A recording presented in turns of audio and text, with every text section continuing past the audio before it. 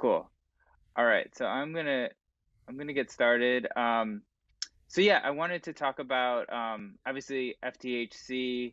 You've said it's sort of you obviously your history with Million Dead and in the punk scene, and you've done a lot of folk, all kinds of stuff. I mean, this album you see is getting back to your punk roots. I mean, how did that Sure. was that like a conscious decision, or did it just kind of happen? Um, Kind of a little bit of both. I mean, I try to write in an unforced way. I try not to decide what I'm going to write about ahead of time and just sort of let things arrive. There was some specific stuff as well. I mean, in the summer of 2019, I did a bunch of festivals. Like in particular, we did Punk Rock Holiday, which is in Slovenia. And it was like Pennywise and Descendants and that kind of thing, and then us. And I was quite honored to be there, given that I just released an electro pop record and then a history folk podcast album. You know what I mean? And we went on and we held our ground, which was pretty cool. But I remember walking around in a day sort of feeling like I was at home musically, and that I maybe hadn't been home for a little while, and that there would be a nice place to spend a bit of time. So I was kind of wandering down those roads. I mean, it should also be noted that, like, whilst this is emphatically not a lockdown record, because I think there's already enough of those, and I'm hoping that we will soon reach a time when the idea of singing songs about lockdown is beyond tedious. We're not there yet. Of course, the album is overshadowed by lockdown in many different ways because we're living through this world historical event. And with reference to this, like, what would have originally been kind of a couple of cautious steps down a certain kind of musical path became like a headlong sprint after I had to spend like nearly 2 years doing nothing at all, and other than reworking songs and pushing the boundaries and kind of going, this could be faster, it could have more guitars, you know what I mean? And so it's definitely like been sort of concentrated in a way by the process of lockdown. Definitely, that makes sense. And then, on this record, obviously having like Jason Isbell or these people that are, such talented kind of performers and Sure. songwriters who definitely, I don't, I guess, associate, Jason with punk. Oh, sure. Maybe, Yeah, totally. but also, I feel like from a songwriting perspective, like him or even someone like Scott Hutchison have this way of writing songs that is so kind of uniquely them. I mean, what was it like kind of bringing in some of the other people, kind of the logistics of COVID aside? Sure. Well, actually, weirdly, the logistics were pretty easy. And then, of course, the personal logistics of it, like, so with Jason's a shredder. Like, he is a serious fucking shredder, and it doesn't really come across in his recorded or live performed music, but I've seen that guy soundcheck a lot, and like when he gets to soundcheck, he's like fucking Yngwie Malmsteen, you know. And I wanted a kind of slightly OTT guitar solo on that track that was kind of beyond my skills and the skills of my band members. So we were just like casting around, and it was like, fuck it, I'll ask Jason. And this happened with most of the people we asked to be guests. He was just like, I'm so fucking bored, like, send me the track. Send me the track and I'll get this done today. Do you know what I mean? Like, I'm sitting in my house doing nothing at all. So we had him with Simon from Biffy Clyro sings on The Resurrectionists, which was, again, I mean, I've known Simon since the beginning of recorded time, and it was a lovely thing, actually. And then, I mean, the other thing, of course, is the drummers. There's 4 different drums on this record, and I've never met any of them. Dom from Muse played on The Gathering. Elan from Nine Inch Nails played on everything else, apart from 1 or 2.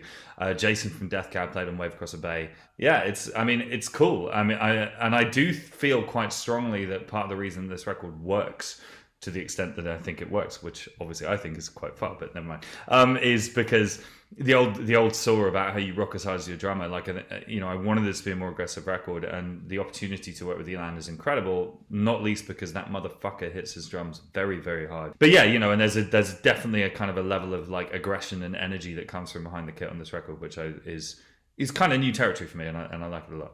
I mean, how do you kind of balance that? Because the record is very aggressive, but also very melodic. Like, where do you Sure. sort of do you draw the line when you're like, okay, like I can't have like a thrash song on here, or like, how do you know what kind of works? Because I feel like there's a very broad spectrum.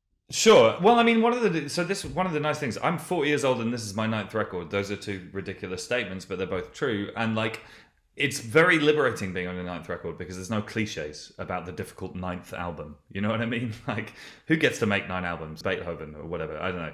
But like, it's it's, you know, and there's a certain kind of liberty that comes with that, and in particular with the fact that I do it under my own name. Like, it's my songs. And there was a, like, particularly with this record, I wrote the riff for Non Serviam, and it automatically kind of thought, well, that's a side project of some kind somewhere down the line. And then it was like, fuck it, why? Do you know what I mean? Like, I can put whatever I want on my records. Yeah, fair enough. Yeah. I'm curious, like, you know, obviously there's a lot of really personal moments on the record. Fatherless, obviously, or you know, a lot of the album. I mean, do you think this is your most personal record, or do you think they're all personal in their own way, or how do you kind of view it? I think that it's kind of, in some ways, it's kind of a return. Secondly, I'm older than the last time around I did this, so there are different things to say. But also, you know, one of the consolations of aging is that you're more secure in yourself as an individual, I find, and standing on firmer ground enables you to fish in deeper waters. I mean, I had this thing in my early records. I used to call it the wince, and the wince is when you write a lyric and then you go, ah. And because it's like, Jesus Christ, don't say that. And then it's like, if you do that, you have to keep it in, because what you've just done is provoked a reaction in yourself before it even got recorded. You know what I mean? And that's something. And just in terms of my taste in music, you know, I always adored like Arab Strap, Counting Crows, whatever, like just music. And Pedro the Lion as well is a huge thing for me. And like just those moments which are just like totally irretractable, you know? I like that when somebody says something and you kind of glance at your speaker and go, fucking hell, like, did he just say what I thought he said? Kind of thing. I think that's kind of cool. So I pursue that in my music. Well, yeah, I'm almost done, but I'm curious, like, you know, A Wave Across a Bay. I mean, why was it important for you to kind of write that song? And like, was that a difficult thing to kind of write about, I guess? You know, the process of writing it wasn't hard. The process of kind of like getting the presentation right was more challenging. This is a weird story. It's a true story. I feel slightly uncomfortable telling it, and to the extent it's mentioned in the lyrics itself. But essentially, I had a lucid dream a couple of months after Scott died, which featured Scott playing me some guitar chords and singing me some words. And I wrote them down when I woke up and made a voice note, and then went back to sleep, and then woke up the next day and had 2/3 of a song. And so it arrived easily, I guess you would say. I mean, I guess what we're talking about here is a reasonably extreme form of grieving, ultimately. But it's still quite fucking weird.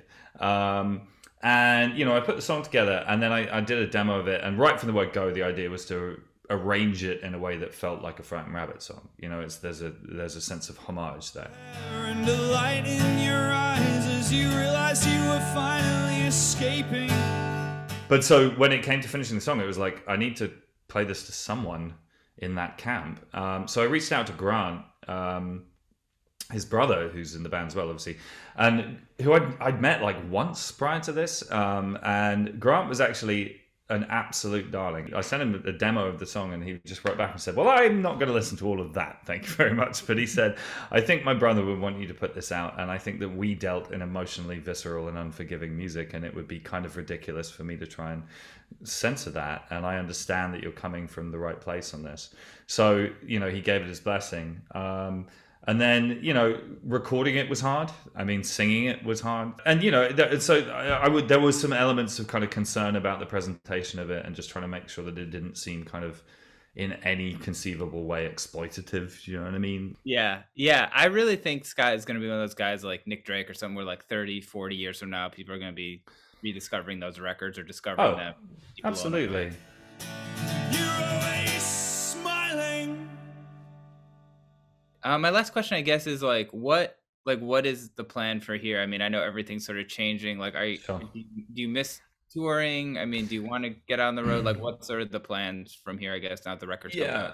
out? I mean, I'm sort of professionally obliged to be an optimist right now. I'm sure you know what I'm talking about. You know, you have to just sort of plan for the best and hope for the worst or something. I don't know. But you know, this is a record, despite the fact that it was constructed in quite a sort of like artificial long distance kind of way. The intention behind it is very much for it to be played in sweaty rooms with bodies flying and people stage diving and all the rest, you know. So I'm looking forward to doing that. When is that going to happen? I don't know. Like in terms of missing the road, I mean, yeah, I can't really do this without quoting Joni Mitchell, but fuck it. Like, you don't know what you got till it's gone. There's something so self-sufficient about surviving on the road, you know, and about being able to pack your entire life into a suitcase every day, and getting off stage and being completely fucking drained and all the rest of it. And you know, there's a sort of a physicality to it which I miss enormously. In some ways that can be quite challenging in the sense that I worry that I've forgotten how to do it. You know what I mean? Or at least, at the very least, I do genuinely need to get in shape before we go back on tour.